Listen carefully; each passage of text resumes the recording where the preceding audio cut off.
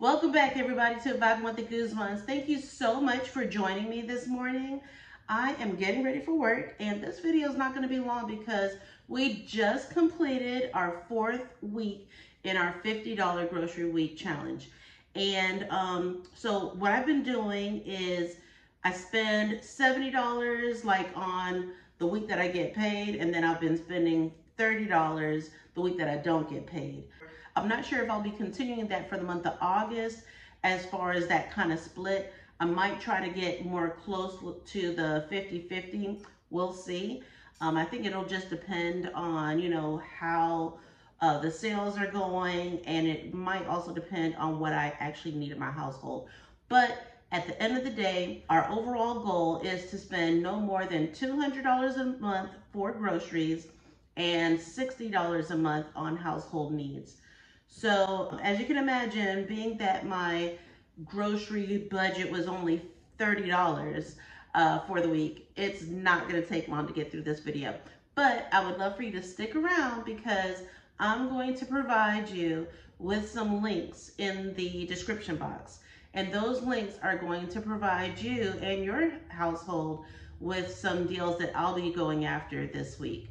So thank you so much to all of my new subscribers. Welcome to the Vibing with the Guzman family. And we look forward to continuing this journey for the month of August. But right now, let's go ahead and wrap up our week 4 totals and, see where we ended for the month of July. Okay, everybody, here is my Walmart grocery haul.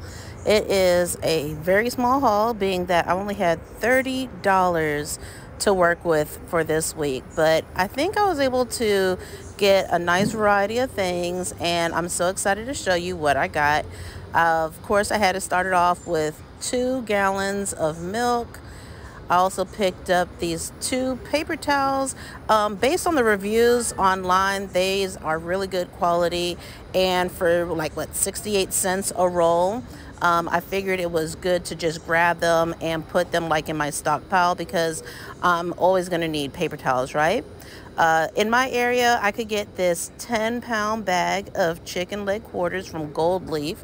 This bag was only $6.72. And so I'm really excited to separate this into multiple meals and, see what I can make out from that. We also needed to get some eggs, so I went ahead and I grabbed this 18 count of eggs. I don't know what is going on with the egg prices, but I did grab this. I go so far as to count like how many eggs we were going to need on a Saturday or Sunday.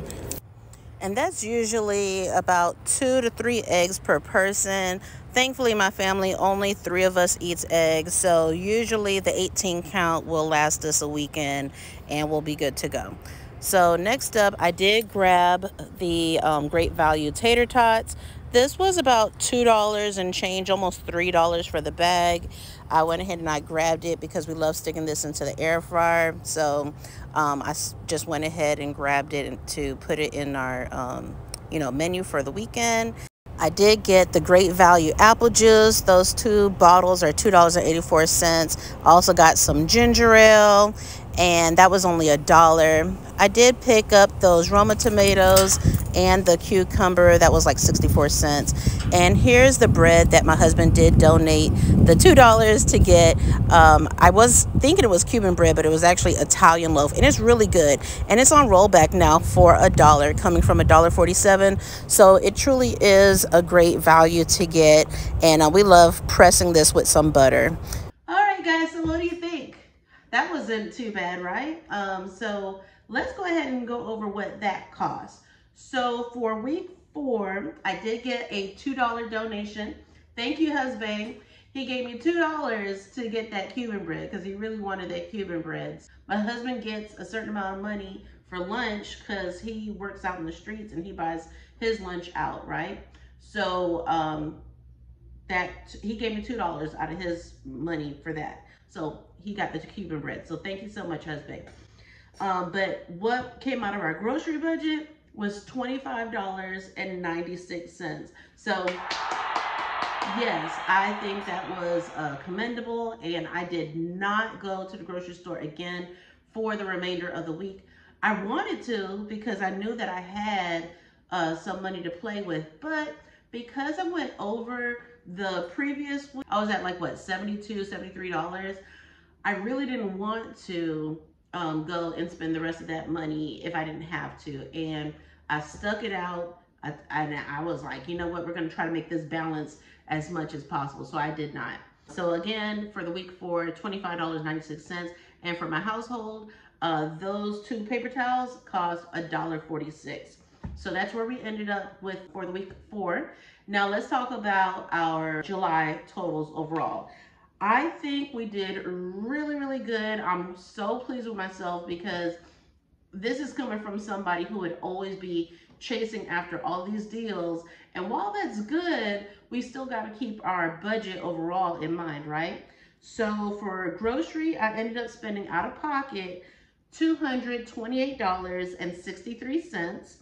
And for household, we spent $60.49. So we did go a bit above our grocery budget, but that is something that I'm definitely going to try to tighten up if I can. But I really don't think I did too bad. So there's the numbers for week 4. Now, as I said earlier, I was going to go ahead and give you some details on some deals that are going on. So what I'm looking forward to this week when I go grocery shopping is to get some free milk. And my household definitely needs some free milk. So I'm going to put a link in the description box below for a coupon that will get you milk, buy one, get one half off. Be sure to print as much as you're able to of this coupon because it doesn't expire until October. So if you don't see any deals in your area now to make it free, then you know, just hold on to it. And I'm sure that a sales ad or something like that will come up. But in my area, through Wednesday of this week, we'll be able to get free milk because Publix has that same milk, buy one, get one free. And the coupon is buy one, get one free. So that makes 2 half gallons of this milk completely free. So that's what I'm going to be getting. And then there's a rebate for Nestle products. I'm going to put that link in the description box below because you have until August 11th to get $40 worth of Nestle products, but you have to look at their product list. So you get $40 and it has to all be on one receipt. You submit that to Nestle.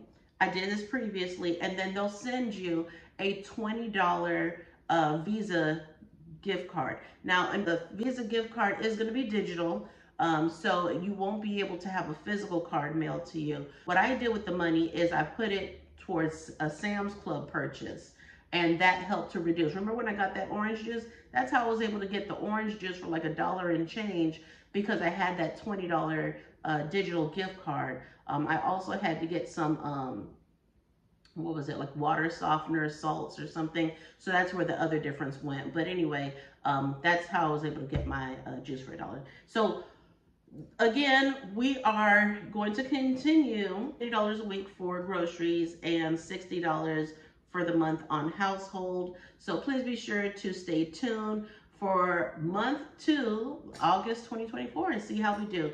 Thank you so much again for tuning into Buying with Goosebumps. I gotta get to work, so see you again next time.